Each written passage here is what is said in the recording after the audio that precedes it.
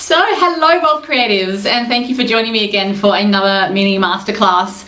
Today we are going to be talking about the connector, which is our next Sacred Money Archetype in this journey of discovering who all the Sacred Money Archetypes are.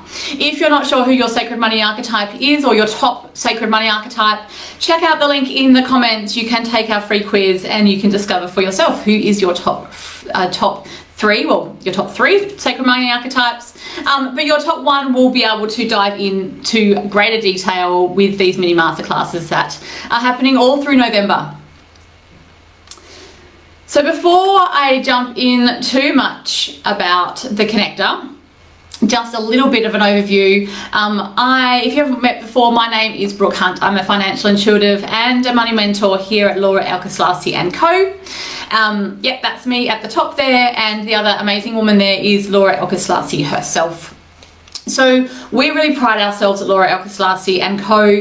to be different money mentors, to be walking our own walk and our own talk when it comes to creating financial freedom for our clients.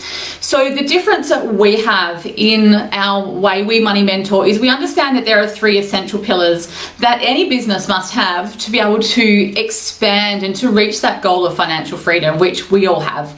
And those pillars are strategy, energy, and profitability.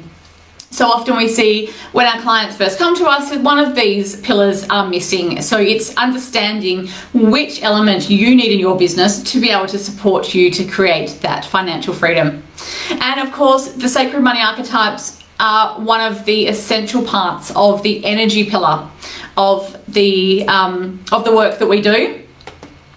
And that is what we are diving into today and finding out more about today. So the Sacred Money Archetypes, they are just like, when we work with our clients, the amount of ahas and oh my goodness, is how did you know that's what I'm like with money? How does that work? It really is like cracking your money code when we are looking and diving into your Sacred Money Archetypes.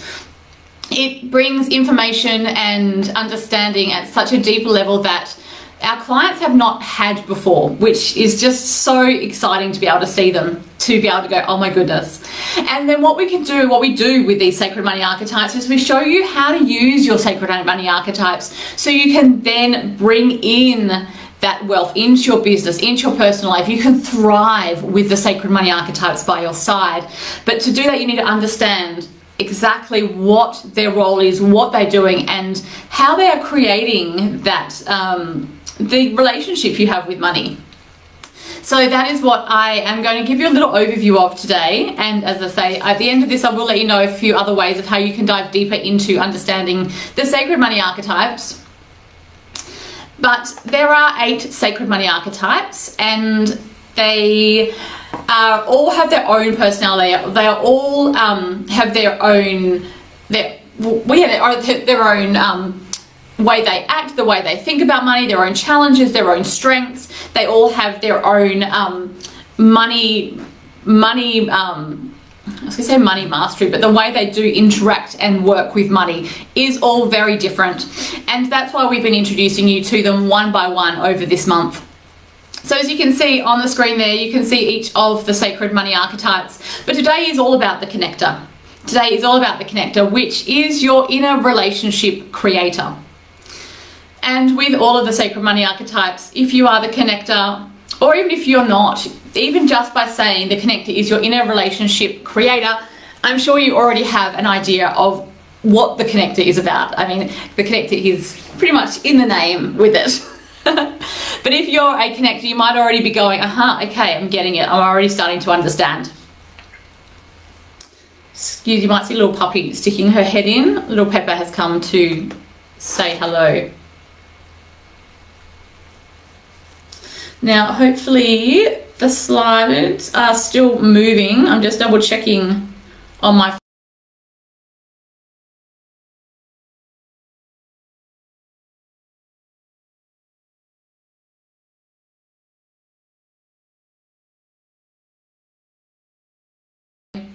We're going to be diving in to the connector.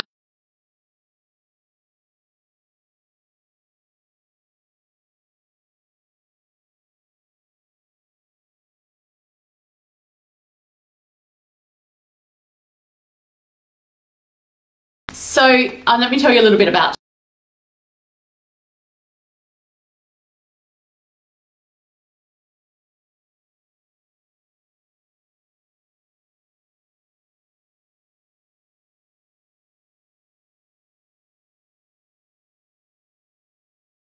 holding back with the connector. They really are in deep. When they meet you, you get to see who you get to see. The connector is who they are in their whole being, and they love those deep connections, that heart to heart, to be able to create that connection with somebody else. And in fact, it's normally these long-term relationships that create the income for the connector.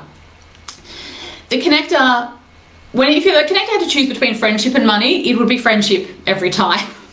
They really do value that friendship over income, over money. That's the connection that they have with others. And they really do prefer that and have that connection over making money. If they had to choose, it would be that friendship, probably 90% of the time. But part of that as well is the connector will always choose relationships, majority of the time choose relationships over money, because they also don't really want to have the responsibility of money. They don't really want to have to think about it. They prefer just to be having fun relationships, having those conversations, creating connection. That's much more enjoyable for the creator than it is to be able to talk about money and to take financial responsibility. They would much rather someone else take that responsibility for them. They'd much rather just live and enjoy the moment of the connection than have to worry about finances. Like, it's a bit of a burden for the connector to have to worry and think about it. They'd much rather someone else deal with that for them. The connector also has an amazing amount of faith and trust. And it's that faith and trust that the connector has, that they'll always be taken care of. The money will always be available to them. That it'll always be there. And again, that's in part of that abdicating responsibility of not wanting to have to deal with money. They'd much rather have faith that it's just going to be there without having to put their awareness and their effort and their energy into money. So as I say, they'd much rather have their energy into their friendships, into their connections, into creating that connection, whether that be with clients or friendships or that inner circle. That is so much more important to them than money. So they'd much rather just have faith and trust that money's just going to be there. It's just going to be there. They're going to be taken care of, and that's absolutely okay. They will put their faith and trust in the universe, in spirit, in somebody else. It's always not in themselves. It's always in somebody else that they would prefer to have it in. Sorry, I've just gone and lost my little pointer, which is not going to help me get to the next screen. Oh, here we go. I found it. So the sacred strengths of our connector. So our connector, the sacred strengths, they are trusting, they are innocent, and they are resilient. And when I say those strengths to you, if again you're the connector, you'll be nodding away, I'm sure. And if you know a connector, you'll be like, aha. And everything I've told you so far about the connector just really does cement in these sacred strengths. So that trusting element of the connector, they are so open-hearted, they are trusting, they trust in, as I said before, about understanding in that relationship. The money will always be there. They can trust and have faith in that. They have trust in their creation, in their relationships, and in that connection they have with others. They trust that when they show up open-hearted, that those others will as well. They are open-minded, open-hearted, and willing to accept everyone, really. There's no there's no hoops you have to jump over with the connector. They just trust. They're trusting. They will trust you in, and that ability for them to, you to trust them and them to trust you, is what helps them create those connections. You know what it's like, if you're in the presence of someone, you're not 100% sure if you're getting everything from them, if you feel like they're hiding part of themselves, you yourself can't be open, you yourself can't put your trust in them. But that's what the essence, the strength of the connector is, because they create that energy of trust. You're able to open up to them more. You're able to really allow yourself to be seen by the connector. And that is one of their glorious strengths, to be able to allow you to be seen, to be trusted. You can trust them, they can trust you. and you can know what you see is what you're going to get with the connector. It's a beautiful way that strengthens that connection as well, is to have that trust. The connector also comes with that innocence, and in part it's that innocence of just, you know, that blind faith and trust that everything is going to be okay. And it's that innocence as well that builds that connection, because as I said, they're not hiding part of themselves. They're able to be open, and often it is with that innocence they see everyone as, it's like that, the innocence of just seeing the good in everyone. Yeah, and being able to see the best in people. And with that comes that willingness to create that connection. And it doesn't matter about past history or what's been happening. The connector has this glorious deep trust and this innocent quality that just makes them just sort of want to bring everyone into their inner circle. The other sacred strength, the last sacred strength of our connector, is that of resilience. And this resilience the connector needs, and they have in spades as well, because the connector continually, as we've spoken about, has that faith, has that trust that money will always be there for them, and they have this resilience to keep going and moving forward, creating those connections, moving forward with that faith that they'll always be supported. And often some of the other sacred archetypes, they would have already perhaps like gone, all right, well, I'm not going to trust this anymore because, you know, it's been a bit of a hurdle. Whereas the connector will continually move forward with that resilience of that innocent quality, that it will all be okay, and we just got to keep moving. We just keep going. We keep going as we are, and it is yeah, it is the actual glorious strength of our connector, that resilience that they have. So what about the challenges of our connector? And again, as I've been talking, we've been talking about all those glorious parts of the connector, but I'm sure it'll be no surprise to you the challenges they have because of how they are, because of that energy. So because the connector loves to have connections over money, they'd much rather friendship, they'd much rather have that connection with you on that personal level than on the monetary level. They also lack that financial independence. They would much prefer somebody else to be able to take care of that for them. They don't want to have to deal with money. They don't, it's like that annoying, like, additional part of life. It's like, why can't I just have all connections? Why can't we just all be friends? Why can't we just, like, you know, swap goods and just hang out and connect? Like, why do we even need money? Like, it's, they have this glorious optimism. The money will always be there, and part of that is so they don't have to take that financial responsibility. They lack that financial independence. They would much, as I said, prefer for somebody else to take care of it for them. They would much rather someone else deal with it, and often they put their energy into that relationship with someone else to be able to deal with their financial situation than they will creating financial independence themselves. So a lot of the time you may find the connector is very dependent financially in a relationship. You may see connectors in relationships which they should no longer, well, I shouldn't say they should no longer be in, but that possibly isn't for their highest interest, but they are there because of the financial situation and they are dependent on another person.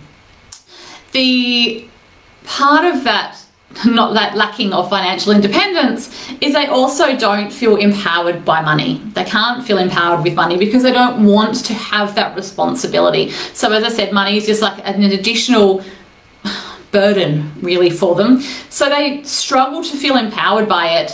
And the connector will see some of the other archetypes, Sacred Money Archetypes, who have that empowered connection with money. And it really is a struggle for the connector to have that.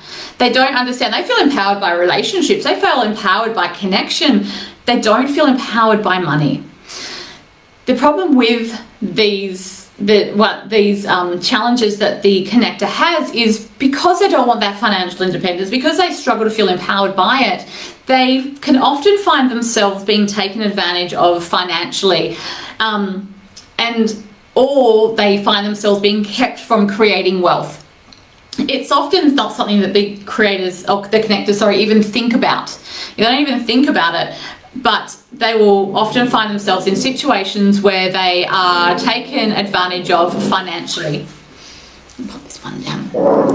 They can also feel overwhelmed with financial details. Apologies. It's okay. Little Pepper, our puppy Pepper, is deciding something is a bit scary for her. It's okay. Apologies. So yes, so they become overwhelmed with just basic financial details. You would possibly find the connector doesn't often look at their bank account details. Their credit card statements may come in, or their bank account statements may come in, and they may just get put on a pile, because even just that basic accounting and looking at those financial details can overwhelm the connector, which is why also they often find a relationship with someone who can take that responsibility for them and look after them in that way. It stops them from really putting their focus on creating money, because they like that overwhelm. Yeah, it's an additional aspect of the creator that the connector, I keep calling them the creator, the connector, that really does inhibit their ability to be able to create that wealth.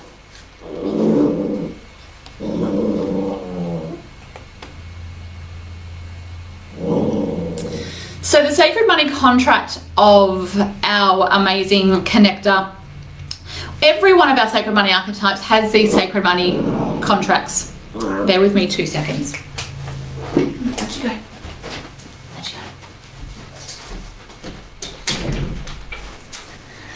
Apologies, let's see if that is a bit better. So as I was saying, each of our sacred money archetypes have a sacred money contract, and with their sacred money contract, part of the contract is a bit harder for the sacred money archetype to take on. The other part's a breeze. And when I tell you this sacred money contract, or you may have even read it yourself, you will be able to see, if you are a connector, or even just from what I have told you, which part is the challenge for the connector. So the sacred money contract for our connector is to empower financial independence through the value of friendships. So yeah, it is that, to empower financial independence. That is the challenge for our connector. That is part of that sacred money contract that is the work for them. The friendship part is easy for our connector. That's a breeze. But the understanding and to empower themselves and empower their financial independence through that value of friendship, that is the challenging part of their sacred money contract. And that is where the work is for our connectors. So how do our connectors create that sacred money alignment? If you're our connector, I encourage you to pause this recording and take some time just to consider these questions. These questions come from the Sacred Money Archetype cards, and it really is about pushing the limits for our connector and really opening their thinking, opening the energy around money for them, and really unlocking some of those keys, some of those doors that have been locked for so long within their energy of money. So I encourage you, if you're a connector, I will just read through these quickly, but as I say, this is where you want to pause, grab a pen and paper, and really just take them on board and give some thought to it. So the first one is, if you are solely responsible for your money management, what are 8 financial details you need to know? So again, the money management, your financial money management as a connector is often with somebody else. These are things that you wouldn't be doing yourself often. You'd be having often someone else to do it. And I say often because it is the archetypal energy. We see these patterns, and not every single pattern is going to be what happens in every single connector, but the majority of our connectors will have this. So if you were to be solely responsible for your money, for your financial independence, for your money management, what are 8 financial details you need to know? And I want you to have a think about that and write those down. And if you can go for more than 8, amazing. The next question for our connectors to consider is, what are 3 qualities you appreciate in the people who have assisted you financially? And in what specific ways would your life change if you adapted these qualities for yourself? So as a connector, as I said, often you'll have those around you who have been supporting you, whether that's your financial management, whether that is being able to make those financial decisions for you. What do you, as the connector, what have you appreciated, or those qualities that you have seen in these people that you could take on? And how would your life change if you did? The last question for our connectors to bring in that sacred money alignment is, what belief would you have to acknowledge and transform in order to empower yourself to be financially independent? This is a big one for our connectors, because the beliefs are part of our energy system. The beliefs that create our day-to-day is what creates the way we receive money, the way we work with money, the way we have a relationship with money. These beliefs and often fears that are sitting deep in our subconscious is what creates our external reality with money. And often we won't be aware of them even. I was going to say the connector won't be aware of them, but any of our sacred money archetypes will not be aware of what is sitting in that subconscious in the day-to-day. It's when you take a moment just to sit and to consider, actually, what belief do I need to really sit with? What belief do I have to acknowledge? And is it actually my truth? Often with the connectors, there may be a belief that I am no good with money, that I can't manage my own money. If I had my own financial independence, I would be broke. These are some of the beliefs and fears that would be sitting in the connector. So as a connector, I just encourage you to sit for a moment and just to think about that. What do you have to acknowledge? What do you need to transform to empower yourself to be that financially independent person? And that is all part of the work that we do in our Sacred Money Archetype coaching. It is all about transforming, acknowledging, recreating, rewriting. A belief is only your belief until you allow it to be. Yes, so we all walk around with these truths that are our own personal truth, that are not necessarily the real full truth. And we create these truths through our belief system, through our fears, through our day-to-day connection, through the collective world that we live in.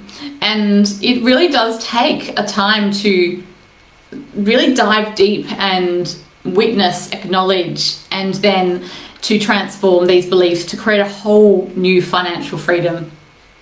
So yes, they are the 3 questions that our connector can sit with to create that sacred money alignment.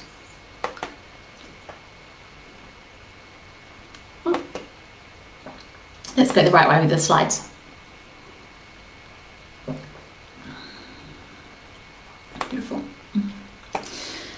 With each of our sacred money archetypes as well, there is an empowering money mindset, and this is what I'm going to leave with you for our connector.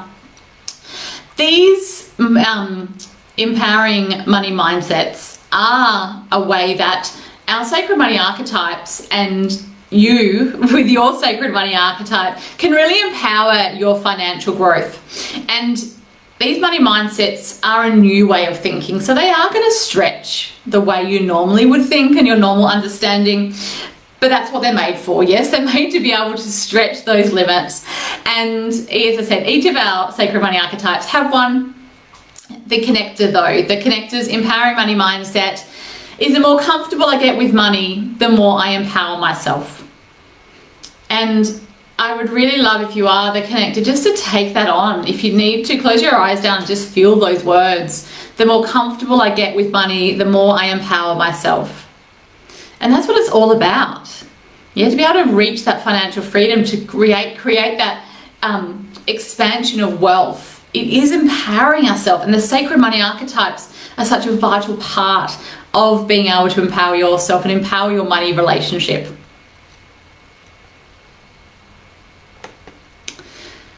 So where to from here? If you are the connector, I hope you have enjoyed this mini masterclass, and even if you're not the connector, I really hope you've been able to see these qualities in people around you as well, because that is the absolute gold that comes with the Sacred Money Archetypes. It's not just about how we can witness these archetypal energies in ourselves, but it's also how we can witness it in those around us. And it does make such a huge difference. I have 3 more, the last 3 Sacred Money Archetypes to introduce you to. There's another one on Thursday, and then we have next Tuesday and Thursday as well. I would love you to join me in meeting those Sacred Money Archetypes. As I said, whether they are your top Sacred Money Archetype or not, it doesn't matter. Come along and meet them anyway. Oh my goodness, I keep going the wrong way on my slides. Let's go this way. We also are in creation of some amazing, very, very exciting little self-paced, do-it-yourself programs, courses to be able to really allow you to meet, understand, and thrive with the Sacred Money Archetypes. It's all well and good understanding their background, understanding who they are, but the gold comes in how you can take those qualities, how you can take the understanding that you have now of your Sacred Money Archetypes and thrive in business, thrive in your personal life. That is what we do. That is what we show you to do. And these little mini programs, these self-paced programs, are going to give that to you as well. So you can join the waitlist for them. The link is also in the comments to join that waitlist. And of course, if you just want to come and dive in with myself or with Laura Alcasasi about your Sacred Money Archetypes, you can come and jump into a 3-month deep dive. It is you, me, your Sacred Money Archetypes, and understanding all of those different elements, all of the energetic qualities and benefits that they have and that you can have. It's everything is within you already. It's just how we are able to bring that out of you to be able to thrive, as I said, in business and in your personal life, because that is what it is absolutely all about. So thank you so much. I'm just going to have a quick check and see if there is any comments in the on the live, and see if there's anything anyone needs me to ask. If you have any questions, whether you're watching this on the replay as well, if you're watching on the replay, feel free to add some questions into the comments and I will come back and answer them. But it's, yeah, if you have any questions about the connector, please let me know. So I'm going to just take one last second. Each of our Sacred Money Archetypes have been leaving us with a word, and I'm going to connect in with the archetypal energy of the connector and see what it is that they wish to leave with us as well. And again, whether you're watching this live, whether you're watching the recording, it doesn't matter. This word is meant to be heard by you in this moment. So I'm just going to take just a moment just to check on in.